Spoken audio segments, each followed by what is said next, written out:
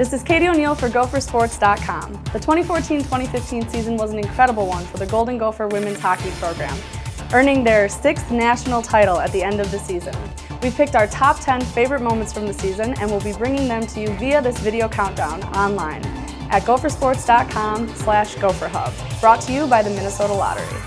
To get things started at number 10, we've chosen freshman Kelly Pannek's hat trick in the Gophers' 5-0 win over St. Cloud State on November 24th in the U.S. Hockey Hall of Fame Museum Women's Face-Off Classic.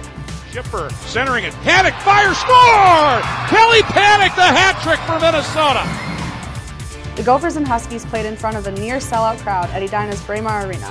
Pannek showed why she was one of the country's top freshmen with her first career hat trick, scoring goals in the first, second, and third periods.